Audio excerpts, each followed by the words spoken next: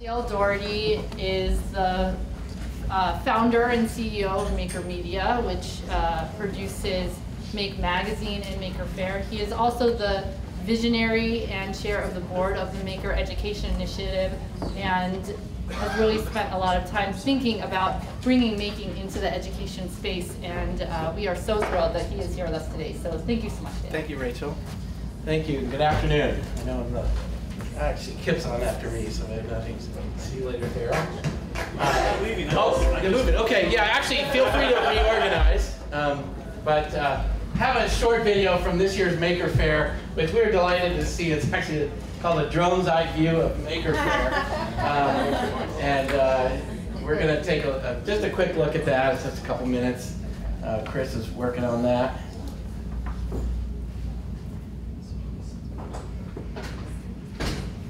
Yeah.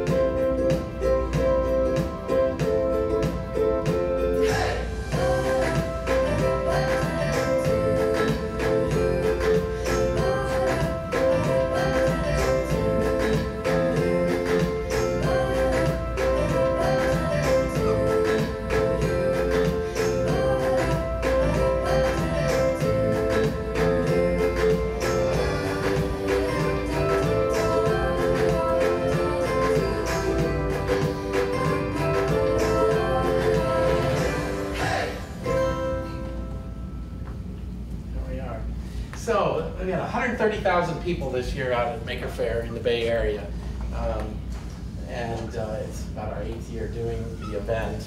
And who would have ever thought that so many people find this entertaining, educational?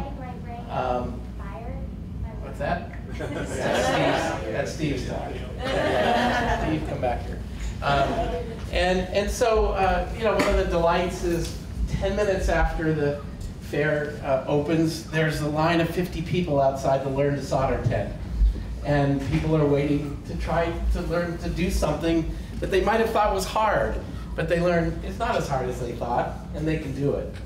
And I think the spirit of Maker Fair, you know, it's really represented in the individual makers who come. I was just looking at a letter from someone. It was a man who had brought an electric car, like a custom, it looked like a roadster, but it was made out of metal. Just absolutely beautiful. But he's an older man who had retired, you know, he had worked in some other occupation, but this was like a dream of his. And he said he came to Maker Fair and he had maybe the best time he'd ever had in his life.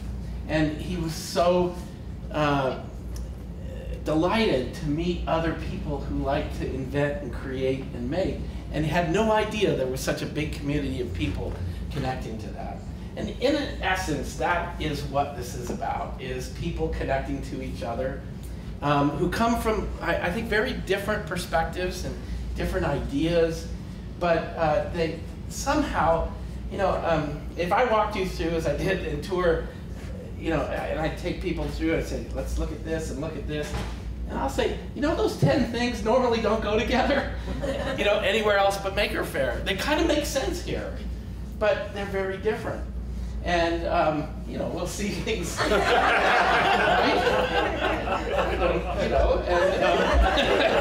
And this. But people's expressions are diverse. And I think one of the things we always wanted out of Maker Faire was it's really, Michelle, one of our education directors called it, it's exhibition, not competition. Everybody can do something different, and it can still be exciting and interesting. So, the biggest surprise for us really at Maker Faire we designed it, we thought about it as a family event. But everybody remarks, did you see how many kids were there? And, we just see so many people coming as families, bringing the kids, bringing the grandparents, and having a great time. They're spending 7 and 8 hours at the event seeing all these things. And the thing that bothers me, and it's sort of, is the kid leaving who says, I want to be one of those people. I want to do those kinds of things. And where do I direct them? Where do they go next? Because we all learned how to do these things in rather exceptional ways. But I can't tell them they'll find this at school. I can't tell them they'll find it, in specific places in their community. But it is starting to happen that we're creating maker spaces and places where people can go. And again, if you're a parent and you see your kid doing this, you light up and you say, I want to support that. That's great.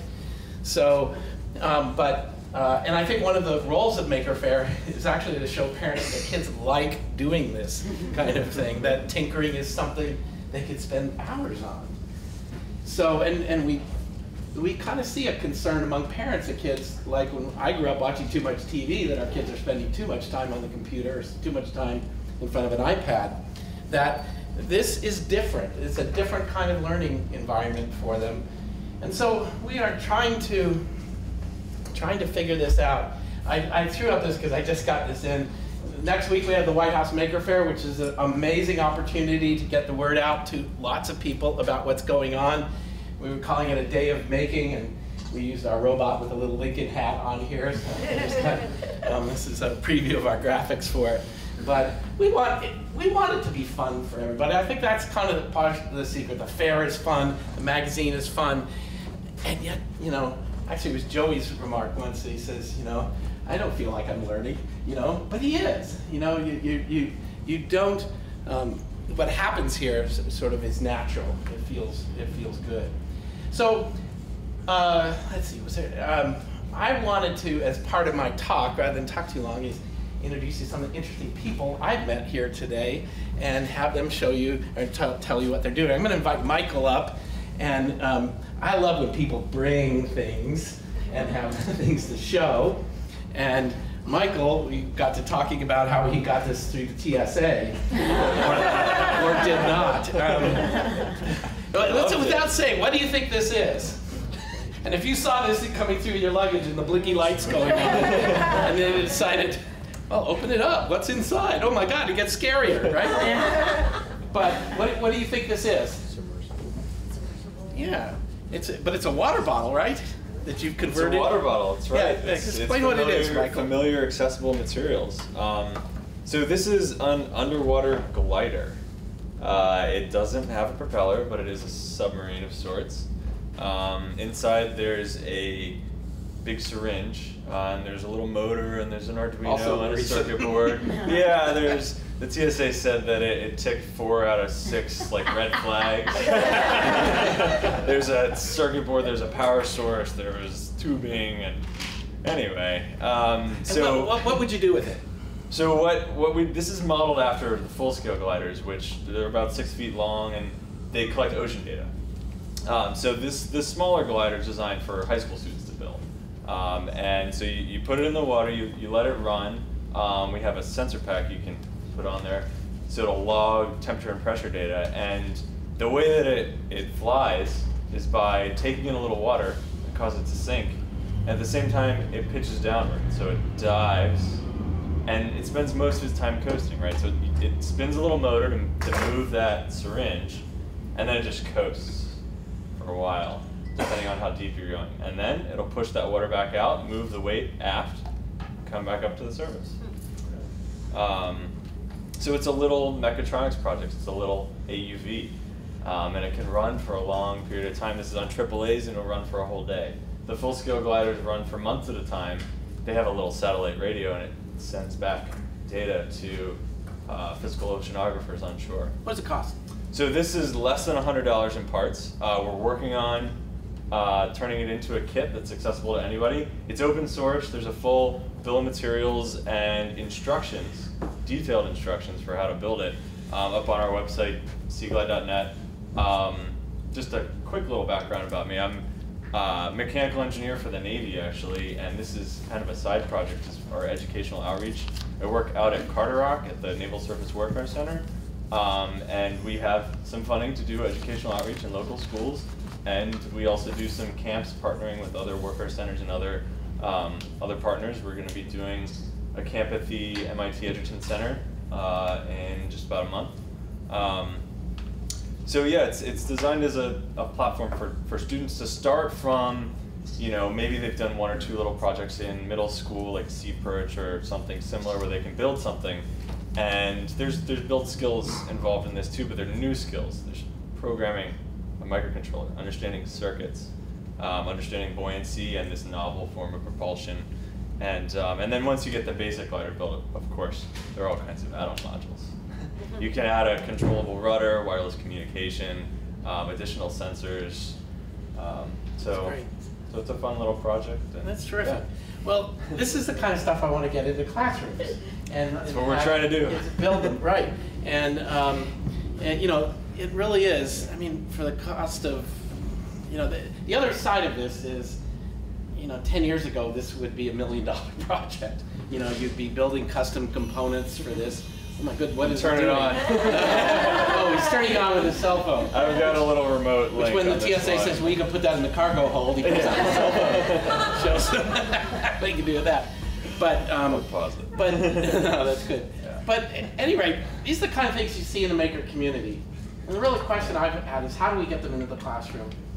We have individuals pushing them in and testing them. But, and the other side is there's an opportunity to create a community of classes and students that are building these with new ideas, different applications, and taking it much further. So thank you, Michael. It's a great example. Yeah. I appreciate it. What's the name of it again?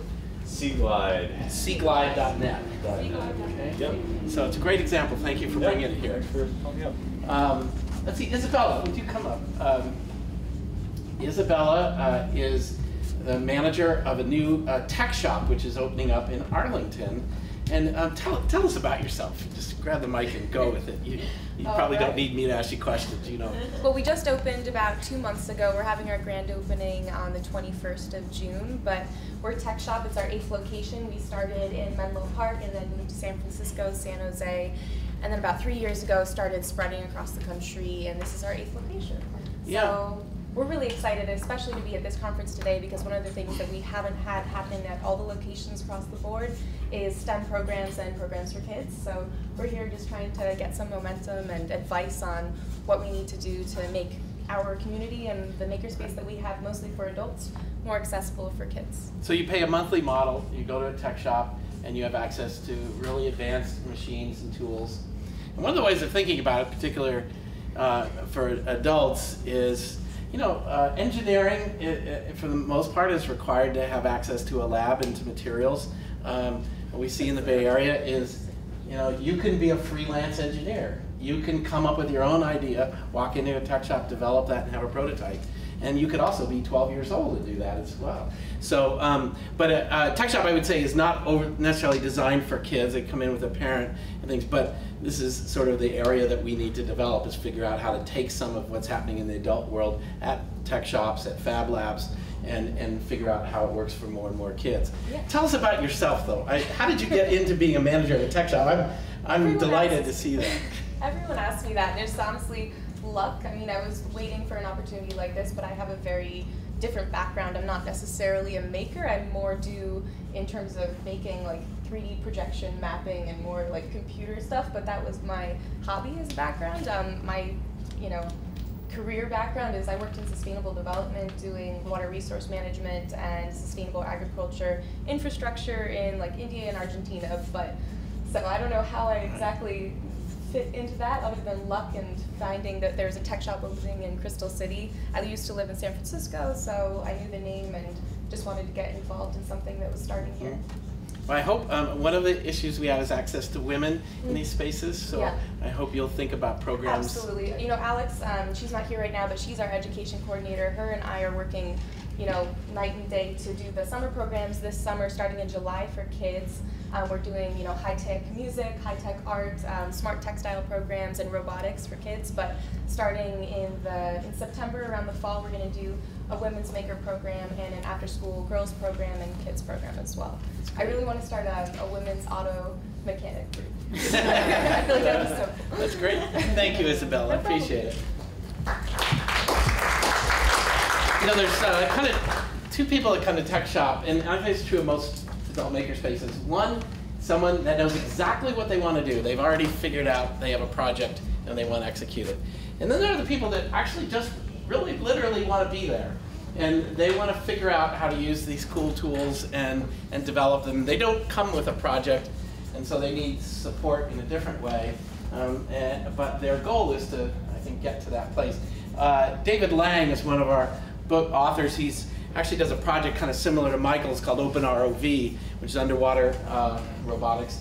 But he was a young man who was working like for an insurance company in a cubicle and just decided that wasn't who he wanted to be or what he liked to do. And he walked into Tech Shop and he saw it and he says, I want to figure out how to do this. And he joined and very intentionally began to learn the tools there. And he wrote a book for us called Zero to Maker. And that's kind of what we use that term in our community to mean, those who, the onboarding or on-ramp of people wanting to become makers. He met people there, like his partner Eric, who was working on the robotics, underwater robotics, and they joined and began working together. So my next guest here is Joey Hudy, who's thankfully we have a student in the audience here. Come on up, Joey. Joey, of course, is famous for his extreme marshmallow cannon, which I didn't see it working there yesterday. Joey, what happened? It's shipping. So Joey, I want you to tell people the backstory a bit of, I kind of know it, but how was school for you about 5 years ago? It was kind of I don't want to say a waste of time, but I was actually teaching some parts of the class in the 6th, 7th grade. And then after school I would go home and I would learn about making and building stuff out of cardboard, so I would be doing most of my learning at home. And you didn't necessarily feel that it was appreciated, what you could do and what you know how to do. Yeah, there really wasn't a path I could take to go beyond what I was doing and taking it into school. Mm-hmm. And so you came to a maker fair for your first time, and what did you see there? I saw everything that I was doing at home and more, and a large opportunity for me to learn what everybody else was doing there. Okay. And then you came back like the next year with your own projects, didn't you? Yeah. Actually the first year too. First year. And so what was it you showed the first year? I showed the cannon that I was showing here yesterday. Right. And then you began showing it more and more, and you've gone to numerous fairs just showing your work. And what has it meant to you? How's it changed your attitude towards school? It really brightens up school, and it shows me that paths I can take in school. And the school I'm going to is a special school called Herbert Young Scholars Academy that actually lets me go on and do all these maker things along with it, and has a nice STEM program along with it too.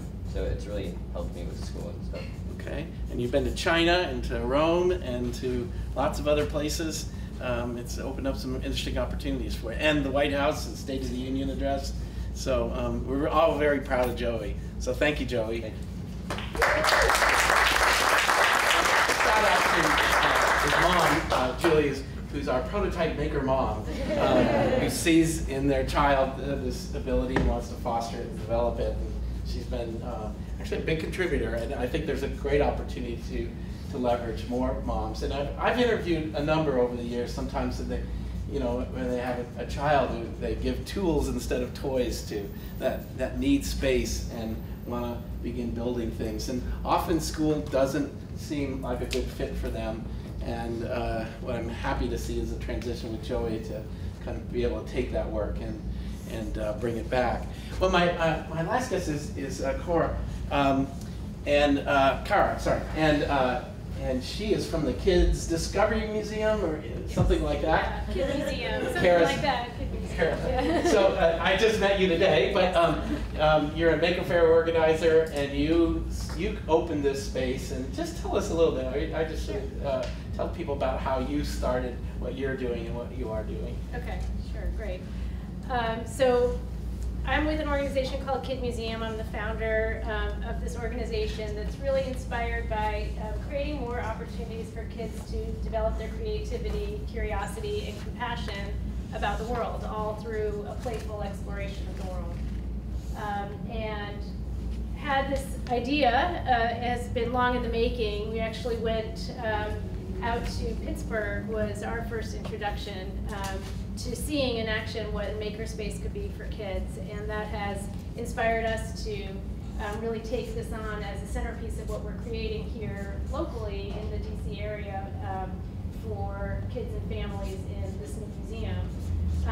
And our path has very much been shaped by the maker movement, and we started really launching with both feet into this with doing the Maker Faire in Silver Spring last year. That was officially a mini Maker Faire, but got 12,000 people out for the first event of its kind. And we just really felt that we had tapped into an incredible energy in this area for, as you're saying, more opportunities for parents to expose their kids to making experiences, and kids seeking that out. Yeah. So we felt like this was, we really tapped into something that we are taking it to the next step now with a partnership with the county, is donating space in a busy public library, but giving us 7,500 square feet in that library as the first makerspace geared toward kids and families in this area. So this is a little preview of our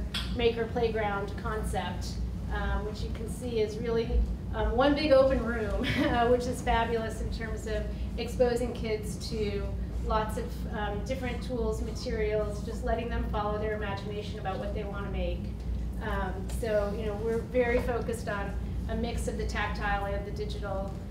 Our creative director comes out of MIT Media Lab and Exploratorium, so has had a lot of experience with standing up the Tinkering Studio and integrating the digital with that tactile experience.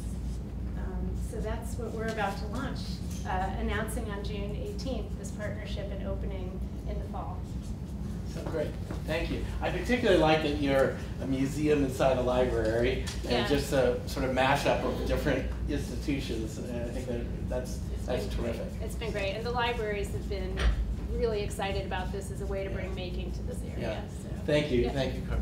Now, library, a lot of the good stuff that happens in this community is because of people like Kara and librarians and teachers that are just doing it on their own to some degree. They're figuring it out and making it happen, and I applaud them. I mean, and I hope we can only do things to support them and not take it away. I think because I see with teachers that they feel like this is why they got into teaching, is to do creative work and inspire students to become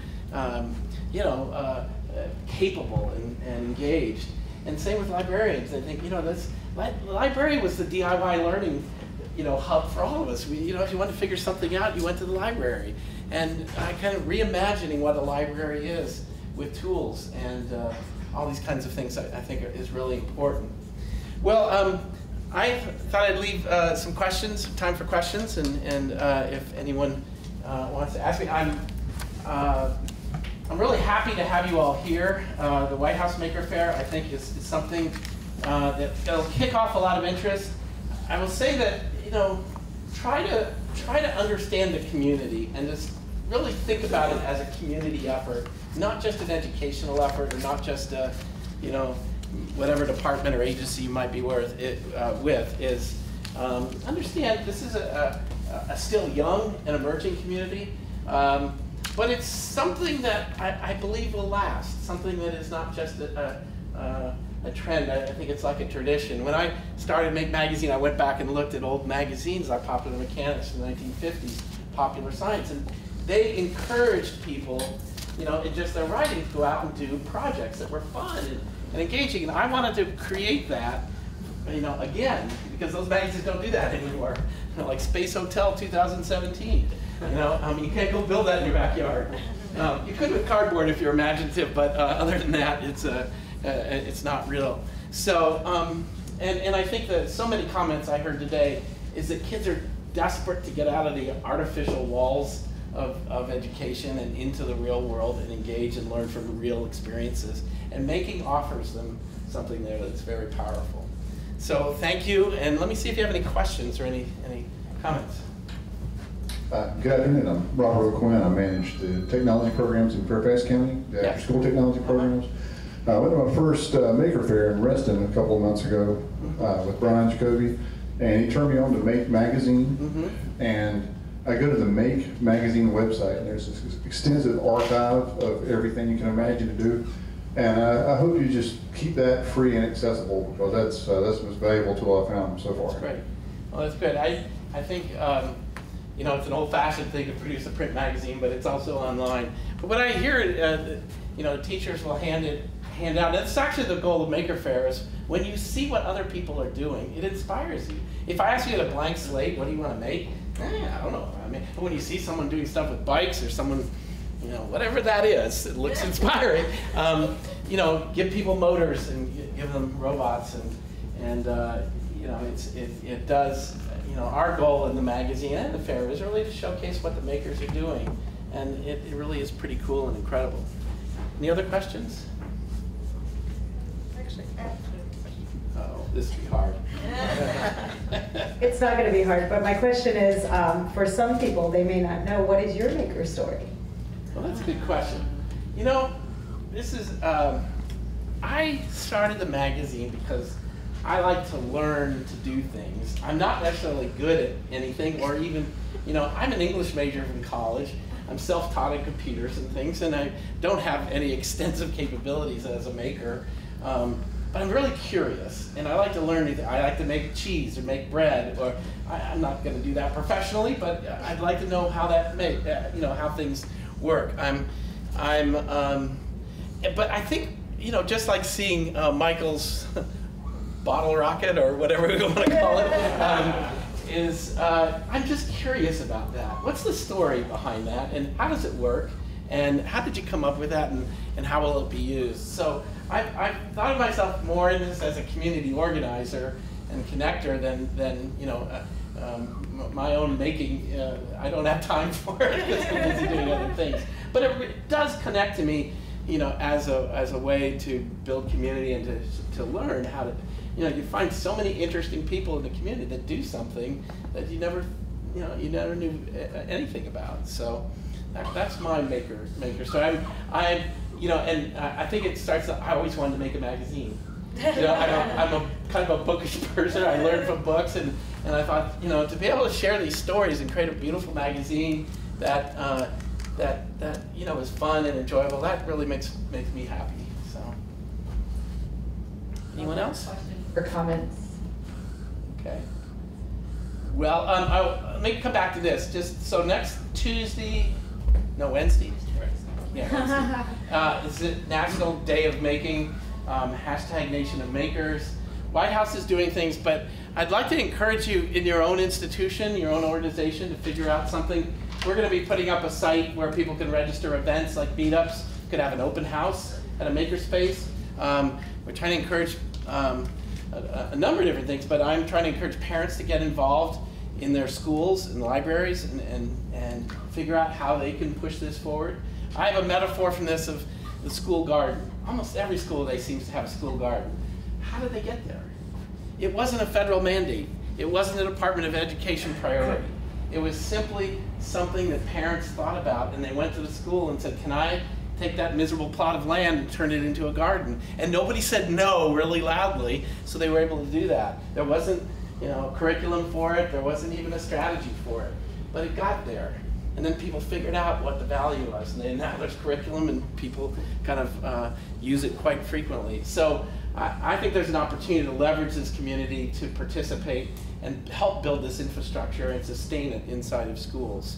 So that'll be part of our announcement for next week, but I'd love to see parents be able to go in various places and get together and meet others who are interested as well. Okay, well, thank you for your time. Thank you for coming here today, and I'm really glad that this was organized as well. Thank you. Thank you so much, Dale.